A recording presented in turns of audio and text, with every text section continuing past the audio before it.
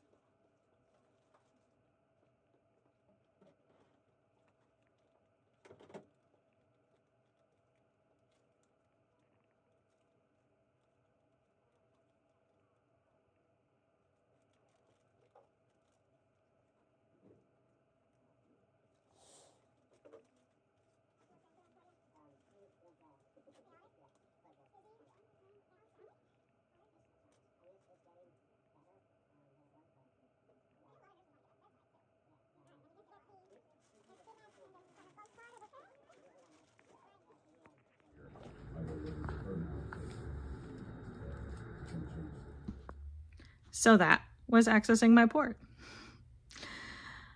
So, and then after that, I had all the meds I mentioned before, the pre-meds, then the Keytruda, and then the Adriamycin, and then the Cytoxin.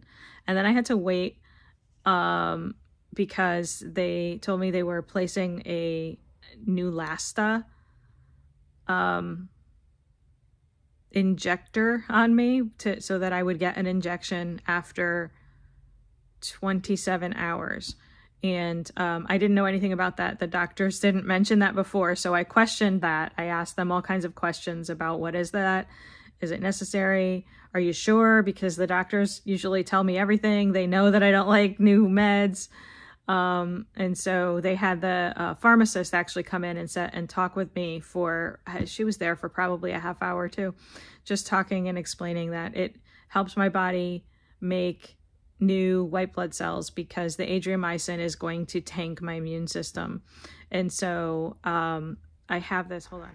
Sorry, I couldn't take my arm out of the sleeve while I did that, but I have this little device on me, and that will give me an injection of the Neulasta after 27 hours, which again, this is not something I typically would have just said yes to. I didn't just say yes to it. I asked all kinds of questions, and they came and sat with me and went through the potential side effects and went through the potential reactions that I could potentially have, and then the benefits. And I was comfortable with everything she said enough to agree to have this injected. My other option was to come back tomorrow and have them do an injection in person. I mean, I suppose I could have just flat out refused, but I didn't. I want to go to my daughter's hockey games when I feel up to it. I want to go out in public, and I guess the benefits outweighed the risks for now. And we'll see. And then they told me what to watch for as far as any reactions or anything. So that's going to do an injection. So it's already attached, as you can see. So the needle has pierced the skin, and there's a cannula in the skin, and the medicine is in that device, and it will be infused over a half hour to 45-minute period of time after the 27 hours. It'll beep and tell me that it's going to start the infusion. And then if I have any kind of side effects at all, I just rip it off and call my doctor or call 911 if it's a bad reaction. But they don't anticipate that. They said it's extremely rare. The pharmacist said she doesn't think anyone's ever had a reaction to it on her patients. So we'll see. So that's one more drug added to my list. And I hate adding drugs to my list. I really do. But this is temporary. And I signed up for this. And as somebody, my friend Jennifer posted on my Facebook page today, it's the blood of Christ. He's always with us. And so he's not going to leave us. And I believe that. And I know I'm going to get through this. And this is temporary. And when I get to the other side, we can fix everything. We can get rid of the neuropathy in my hands, which is much better than it was. For those of you who saw my little short update last week, I did get neuropathy after my very last Taxol treatment. I did not use the ice gloves, the ice mittens and booties today. I talked to the doctor about it, and because I have neuropathy in my hands, because it's already there, they actually do not recommend putting your hands in ice, because ice can make neuropathy much worse once it's there, even though ice can prevent the neuropathy from happening in the first place once you have it. And I do still have some tenderness. It basically feels like, well, the first day it felt like anytime I touched anything, it felt like I was touching a hot stove. But now it's that same sensation, but a lot less intense. So it doesn't feel like I'm touching a hot stove. It feels like I'm touching a stove that's almost too hot, or testing bath water that's maybe a little bit too hot. And so you get that little afterburn. That's kind of what my fingertips feel like.